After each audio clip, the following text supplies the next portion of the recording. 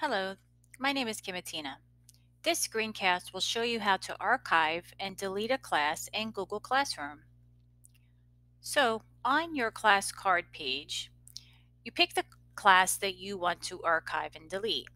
And on the class card, you're going to click on the three-dot menu and you're going to select Archive.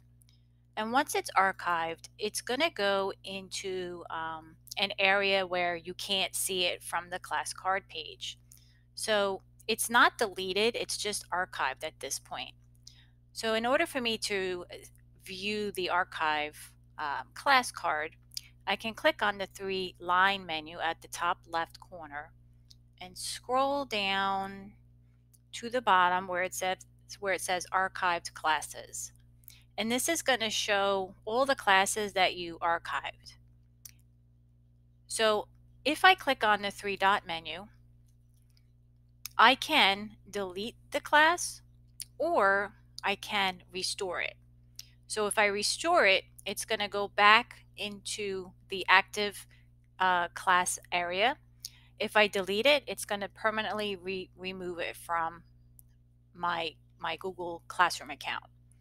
So I'm going to show you. I can click restore, and now it removes it from the archived area. And if I go back to my active classes, it's displayed here.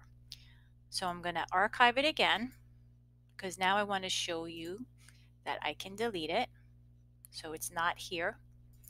Now I have to go into the archived class section, hit the three-dot menu for that class and delete. And once I delete it, I can't restore it. So make sure it's that's the class that you definitely want to delete. I hope you found this screencast helpful.